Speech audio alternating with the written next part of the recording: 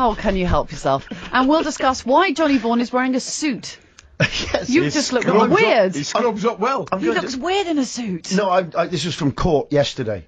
Oh, right. No, You went out. I'm off to a wedding today, and I have to say, it's really annoying, because it's a Chelsea fan who's getting married. And On a day Chelsea are playing at 3 o'clock. yeah, we'll be playing 3 o'clock, when God meant man to play football. 3 o'clock Saturday. Brackets, how can you mess that up? They did. Stroke.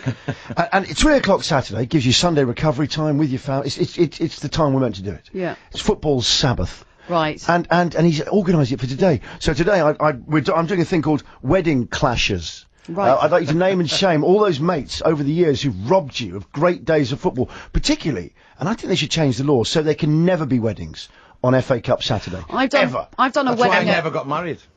Well, because you're always in the FA Cup final. Because I was always playing on I was always playing on a Saturday 3 o'clock. Yeah, of course you were, Mickey. You know what I mean, lad? No one knows more Mickey Quinn stats than Mickey Quinn. Thank God. Yeah. Mickey, give us a Mickey Quinn stat, quickly. All right, quickest player to 10 goals in Premier League history from the debut in just 6 games. Zabute. Costa.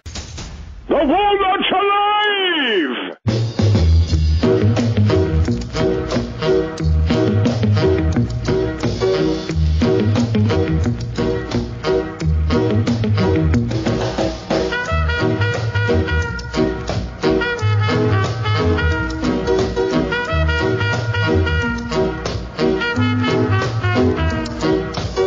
Good morning.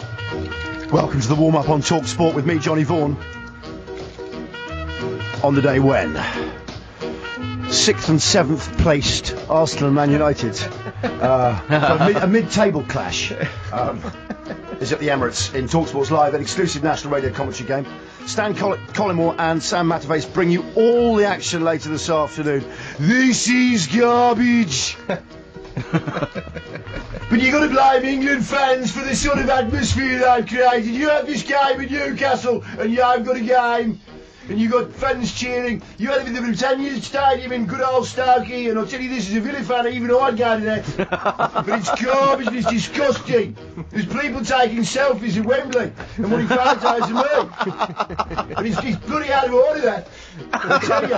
And I said to them, yeah, right. So I was concentrating on the game. People wanted selfies with Stan while he's trying to commentate on the game. And then see, he actually got flack later on, so I called and goes, you know, what I want to know, Stan, is how come you never did any of them selfies? Selfies? How come you never had any selfies? He goes, because I was concentrating on the game! Anyway.